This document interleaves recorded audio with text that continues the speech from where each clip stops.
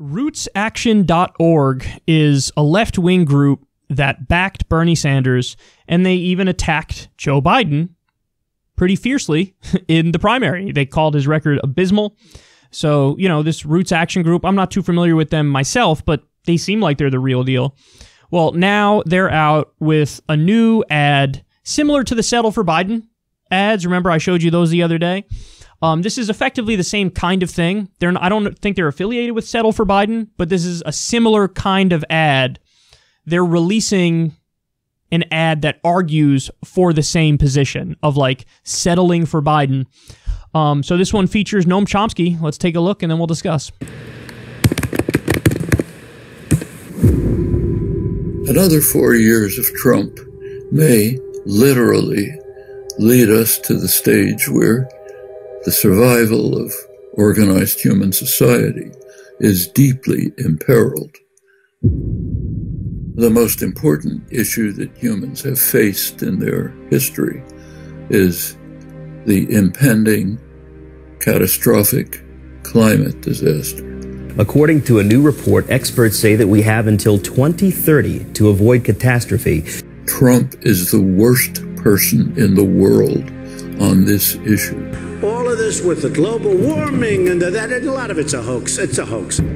So we have a choice between trying to find a way to survive or ensuring disaster.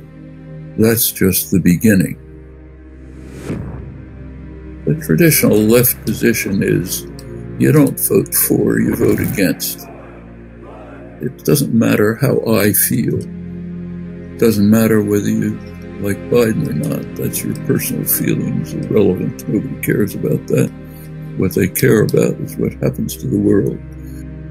Have to get rid of Trump, keep pressure on Biden, just as Sanders and associates have been doing. Politics is activism, not taking 5 minutes to push a button. Look what's happening in the streets of the country. The greatest social movement that has ever developed, led by Black Lives Matter. Take Sunrise Movement, managed to put the Green New Deal on the legislative agenda. This generation is going to decide whether organized human society can survive. And the crucial part of this decision is to get rid of the major barrier to survival, which happens to be in the White House. Get rid of Trump, then we have opportunities.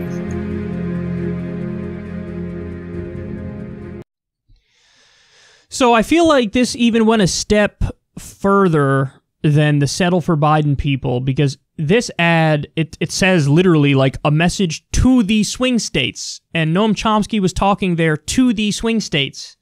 So he's actually not making a proactive argument to get out and vote for Biden in non-swing states. He's saying in the swing states. So that's an even more nuanced position than the Settle for Biden people, who just seemed like they were making the argument, settle for Biden no matter where you are. Just go vote for him. Like, that was the Settle for Biden position. This goes a step further, and they're like, I don't care what you do if you're in a safe state. Only if you're in a swing state, please, like, vote for him there. So it's a little more nuanced. Now, I will say, it is frustrating that the only time Chomsky gets quoted seems to be when he's saying, vote for a standard Democrat. I would love it if anybody who's part of any group, mainstream media or non, or, you know, political activist group, whatever, for the love of God, please quote him when it's not this quote. You know, like all the things he said. He famously said that if the Nuremberg laws were upheld, every post-World War II president would be hanged. He says, you know, the U.S. is the leading terrorist nation. You want to quote him on that? You want to quote him on international law? Like, you want to quote him on what he calls anarcho-syndicalism?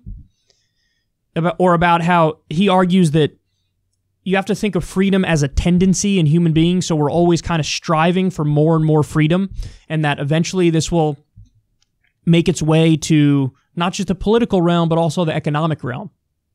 And it gets into the idea of democratizing the workplace. They'd never quote him on those things, because, you know, those things too radical for mainstream society, or so they think. But they love trotting out the vote for the standard Democrat argument. So that is a little frustrating that Chomsky never really gets his due in terms of like his actual positions.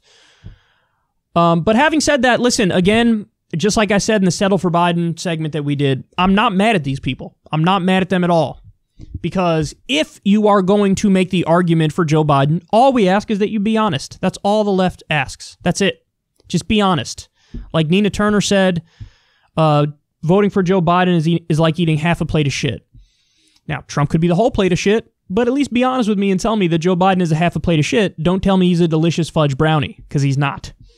So all we ask is for honesty. There's one thing I will take issue with in that ad, though, and it's when Chomsky says we have to keep pressure on Biden as Sanders and his associates are doing. See, there, I just flat disagree with Chomsky, because Bernie is not doing that. Some of his people are. Like, there's a lot of his delegates that basically staged a coup on Medicare for All. And they're like, we're not going to support the DNC platform if you don't have Medicare for All in it. So they're abiding by their values and pushing as hard as they can. And I respect every single one of them that did that. They're my heroes. What Bernie has done recently, don't tell me he's fighting. He's not. He's bending the knee. Now, would I have an issue with Bernie bending the knee in certain circumstances? No. But we're not in those circumstances. So as I've explained to everybody before, he should have gotten more out of Biden. If Bernie met with Biden before he dropped out and he said, listen, man, I will drop out and I will back you as strongly as I possibly can. If, here's a list of 10 executive orders. I need you to do these executive orders. Promise to do them within the first 100 days. So then you would have put Biden in a position. Biden wants to win. And they're at least doing the fake outreach to the left these days. If Bernie gave him a real ultimatum, support these or don't. If you support them, I'll help you. If you don't, I'm just going to walk away. I think he would have supported them, or at the very least, he would have said, I'll do 5 of the 10. Something. And Bernie could have had amazing executive orders that, really brought us real change that we need desperately. Instead of getting tangibles, that would have been tangible. These executive orders in the first 100 days, they could have made a deal. He didn't get any tangibles. And that's my problem with Bernie today, is that you can't just pledge to them and then turn around and ask them for stuff. This is what Alexandria Ocasio-Cortez did too. I'm going to vote for Biden. And then a couple weeks later, hey, he wouldn't do a meeting with me. You already pledged your support. Why would he meet with you? You have no leverage. Your leverage would be, listen, I'll support you and I'll try to get all my people to support you, but here are my terms. They don't give them any terms. They're just like, we can kind of vaguely prod them left. Here, let's placate them with this freaking unity commission, where, by the way, they disregarded most of our most important ideas on that. So my point is, let's not pretend like Bernie got everything out of Biden that he could have, because he didn't. And I have nothing but love and respect and adoration for Bernie Sanders, but you have to call a spade a spade. He had the ability to get a lot more out of Joe Biden, and he didn't. So don't tell me, we got to keep pressure on Biden as Sanders and associates are doing. No, some of his associates are doing it, others aren't, and he's definitely not. He likes Biden a lot more than he liked Hillary Clinton, and so he's willing to overlook the flaws in Biden even more. And that's a problem. And that is ultimately, controlling the Overton window and the spectrum of debate that's allowed. And my job and your job as people who are really on the left and care about these issues, we don't have to play nice as much as Bernie Sanders did. We can be more demanding and more aggressive. Now, we're all individuals, so maybe your line is different from where my line is, and somebody else's line is different from where my line and your line is. We all have our lines. But we need to push more aggressively. And I guess my point is, I'm not mad at anybody who is arguing for settle for Biden or is making these kinds of arguments of like, hey man, listen, I know he sucks, but here's why I'm doing it. I get it, man. They brought up a great issue of climate change. There's no way Biden would be as bad on climate change compared to Trump. He just wouldn't. He'd be a lot better. That's a fact. So if you want to argue for him as such, I have no problem with that whatsoever. All I ask is that you be honest.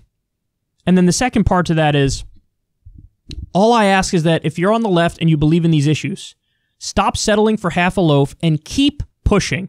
Keep pushing. Keep pushing. Because unfortunately, so often people either lie when they're trying to push Biden on you, or they will flat out just stop pushing and just be like, what am I going to do? That's the end of it. No, it can never be, what am I going to do? It's got to be, you have to be demanding, because that's the only way we get change, is when people stop taking bullshit and really fight for what they believe in and force those in power to bend their will. You don't bend to them, they bend to you. That's the rule.